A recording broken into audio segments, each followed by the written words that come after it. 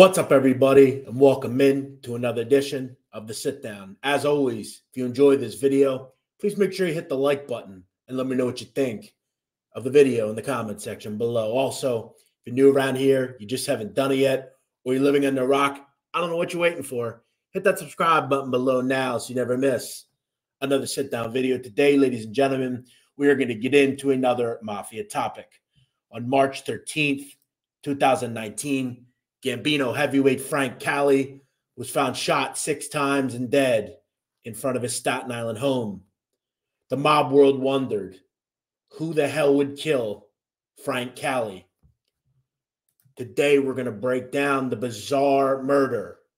Who did it? And why didn't the Gambino crime family do anything about it? The story of Frank Cali and his bizarre demise next on Sit-Down Shorts. Frank Cali was born in 1965 in the New York borough of Brooklyn.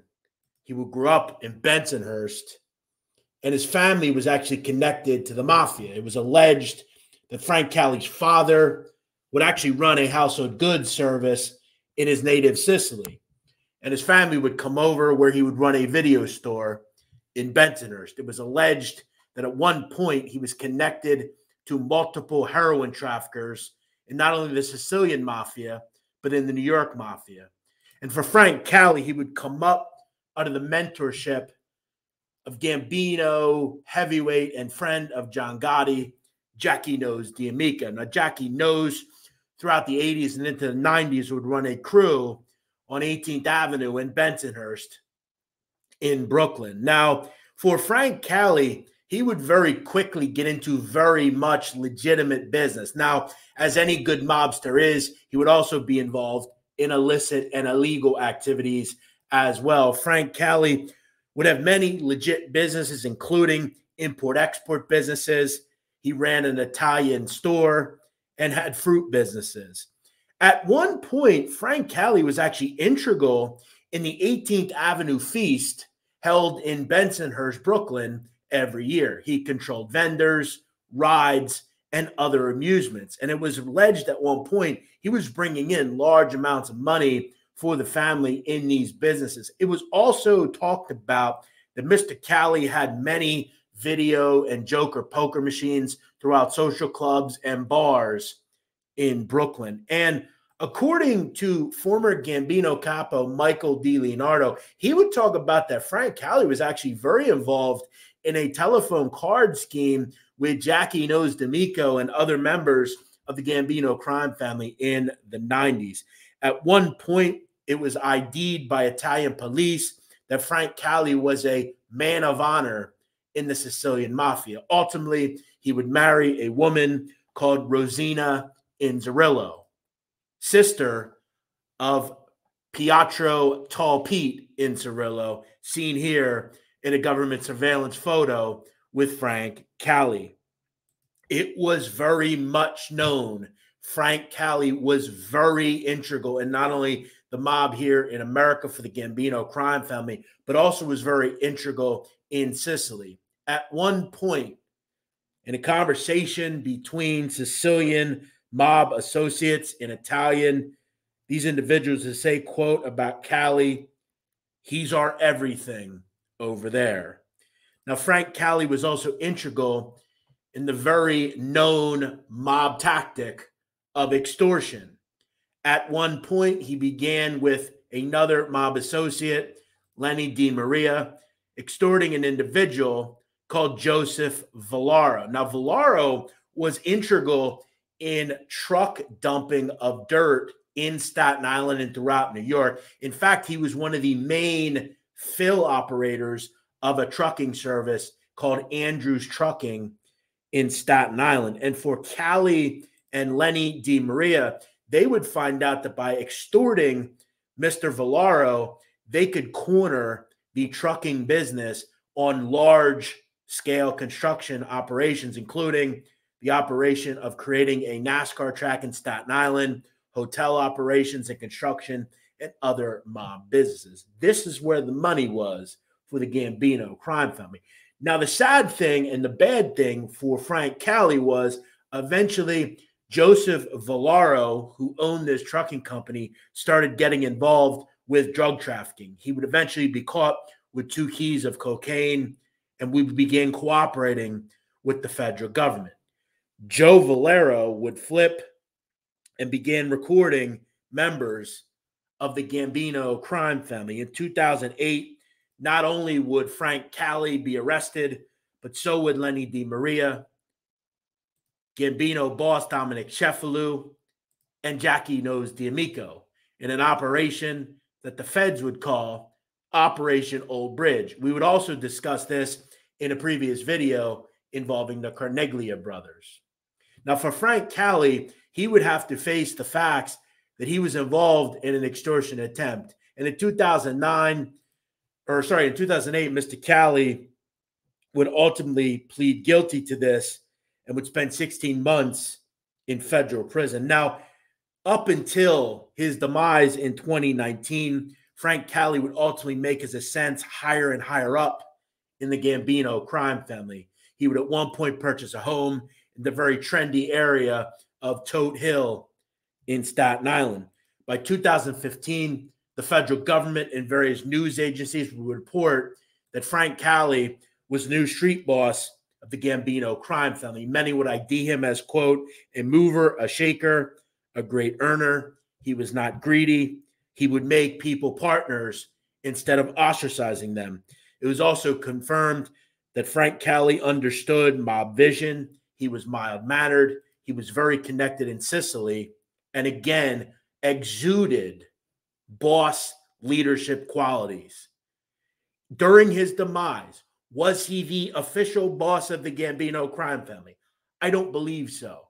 But it's important to mention Mr. Cali at the time of his murder was one of those integral people in this country involving the mafia.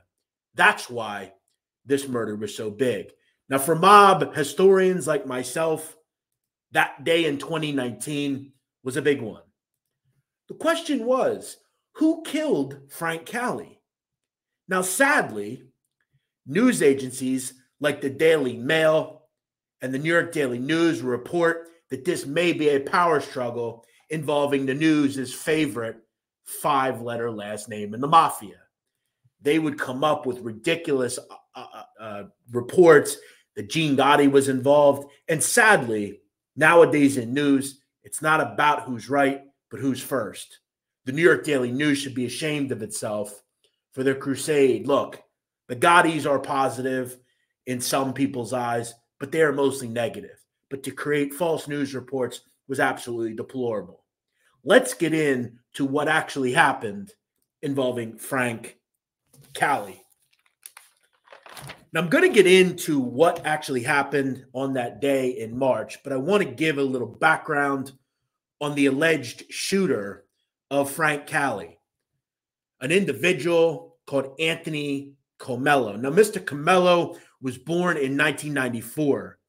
He would grow up in the Italian neighborhood of Eltingville in Staten Island. Now, for Comello, he would actually graduate high school in 2012 from Tottenville High School in Staten Island. He would live in a nondescript, very nice home on a quiet, quaint street in Eltingville. Now, for Comello, during his high school career, he was called someone that was just like any other high schooler. He would hang out with a group of people. He was a normal kid who would actually enroll in a program involving construction that allowed high schoolers to make inroads into getting union jobs subsequently after their graduation.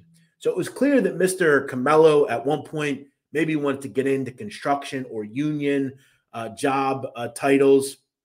At one point, though, for Anthony Comello, after his graduation, he would delve in, like many, to the world of narcotics. And at one point began smoking weed. He would start taking cocaine at certain points and was developing addictions. He also would tell investigators at one point he would actually start frequenting strip clubs. He would also at one point discuss that he'd actually contracted HIV from a stripper after he began going to strip clubs, and at one point was seen violently vomiting, and he was said that he took HIV medication. It's important to remember that because he will discuss that during his interrogation. Around the 2015, 2016 time, his family would say that he began his obsession into politics, particularly into the 2016 campaign of businessman Donald Trump.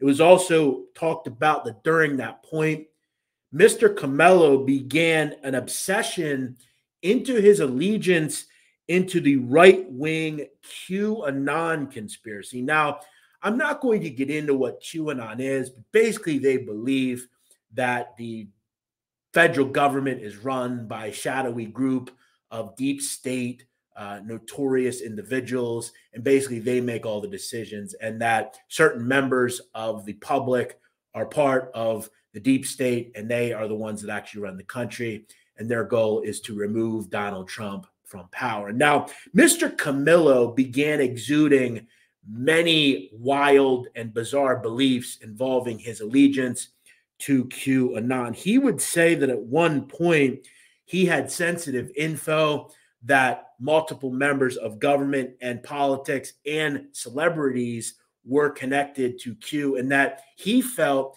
that he believed that he had police protection and presidential protection from Donald Trump himself. In February of 2019, Mr. Camello would actually intend at Gracie Mansion to arrest Bill de Blasio, the mayor of New York. In fact, he had been found with handcuffs on his person when he was detained during the citizen's arrest. Several weeks later, he would appear in Manhattan after he heard that California representatives Adam Schiff and Maxine Waters were in New York. He also intended to place those individuals under citizen's arrest as well. So this guy continued, Mr. Camello, to exude all sorts of wild and bizarre conspiracy theories. Several weeks later, on March 13th, 2019, Mr. Camello would drive to an area in Staten Island called Hilltop Terrace. He would tell police investigators that he went to that secluded area to smoke marijuana and kind of stay out of the way. At that point, he happened to back in to the Cadillac Escalade of Frank Cali. Now, again, this is something that was confirmed by video surveillance that day. Mr. Camello backs in to the Escalade of Mr. Cali. Mr. Camello proceeds to get out of his truck and walk to the door of Mr. Cali. He would knock and basically say, "Hey, sadly, I hit your Escalade." Mr. Cali would willingly walk outside with no one else. They would shake hands and have a conversation. At one point, Mr. Camello makes the statement that he also had intended to place Mr. Cali under citizen's arrest. He believed Mr. Cali was a deep state member and was also, like Ms. Waters and Mr. Schiff, intending to try to remove Donald Trump from power. This is the kind of deluded thinking that Mr. Camello exuded.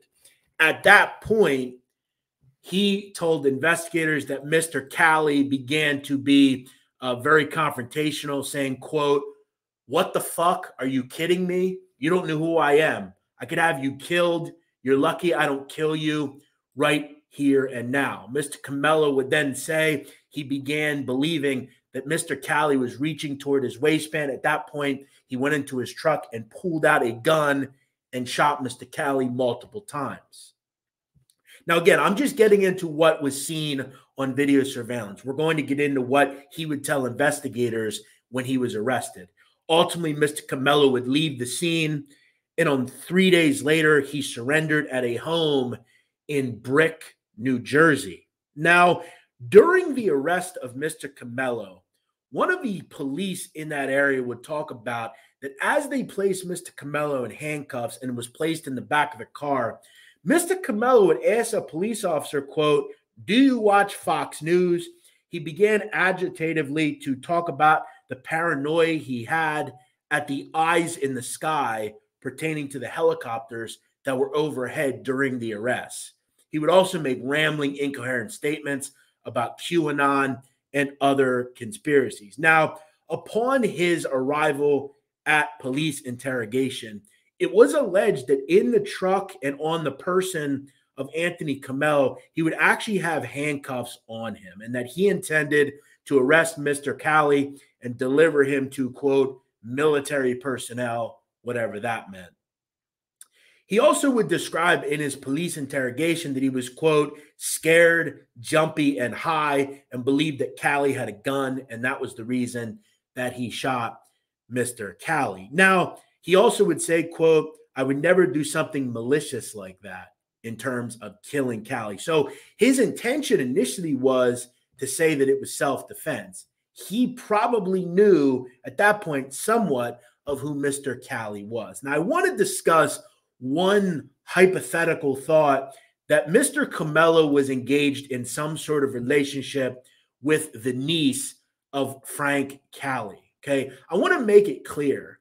It has become more and more clear that that is completely false. In fact, during the interrogation of Mr. Camelo would be asked about his relationship or unwitting relationship with Mr. Cali's niece. At that point, Camelo would respond, quote, I don't know who the fuck his niece is. When did that happen? So investigators would believe that that was basically a dead end and that they, prior to this relationship and this interaction, Mr. Camelo and Mr. Cali did not know of each other whatsoever. Now, Mr. Camelo would make these statements that, you know, he was scared and he was jumpy and he intended self-defense. Now, he would also discuss, though, a bizarre other reason as to why maybe he had killed Frank Cali. And this is where he starts to get into some really incoherent thinking, as well as obviously his connection and allegiance to QAnon. Mr. Camelo would say as well that the reason he may have killed Frank Cali was, quote, that he was blackmailed into killing Cali after two identified mobsters contacted him and said that if he did not kill Mr. Cali, that they would out his HIV status and that how he contracted HIV. The police would then ask him what two mobsters asked him to do that, where Mr. Camelo responded, quote, I'm no rat. Now, again, this was ultimately proven to generally be just an incoherent statement. And this is where I believe Mr. Camelo was smarter than people think he is. I think he started to believe that he probably couldn't beat this charge and that he already had some incoherent, unfit to stand trial characteristics, and that maybe this is where he could say sorts of things like that.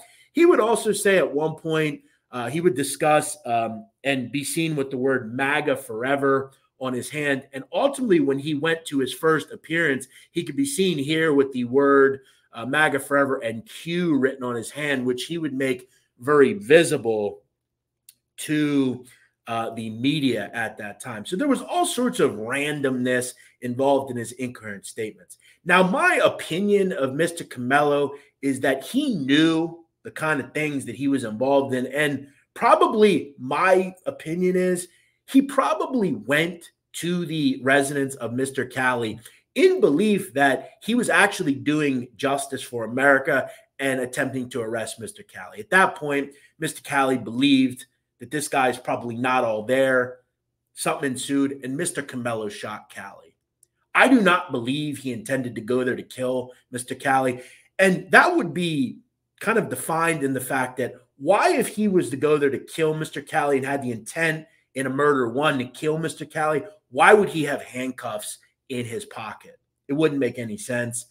Why would he, what would he torture him? Of course not. He intended, his belief was Mr. Cali was involved in the deep state. And then I think he just hoped that Mr. Cali would willingly go with him, which ended up not being true. I do think he was high, and I think he killed him out of sheer being scared. I think that's absolutely true. Now, ultimately for Mr. Camelo, in 2020, he was deemed mentally unfit to stand trial, and he remains currently in a state mental facility. Now, the Gambino crime family in the 60s or 70s, Mr. Camelo would have been killed in prison. It's very simple. But this really orchestrates the continued illusion that the mob is still around. Are they still around?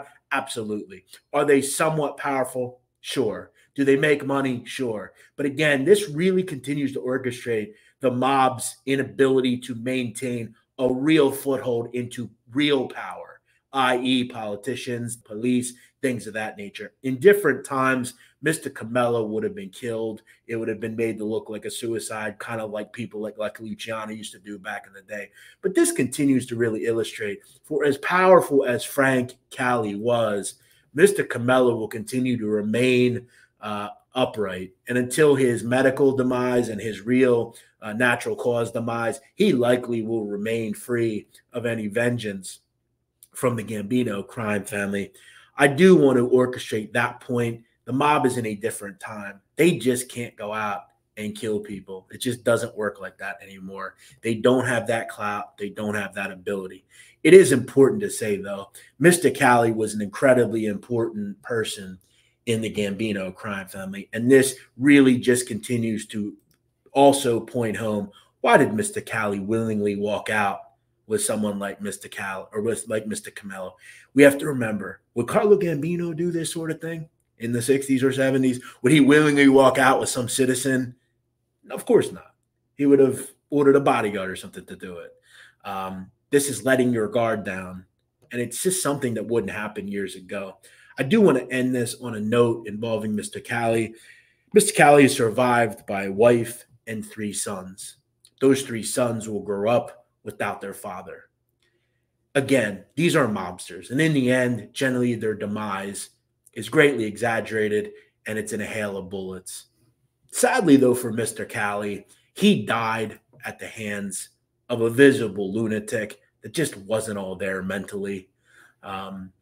We have to end up this in saying, we pray for his family and may he rest in peace.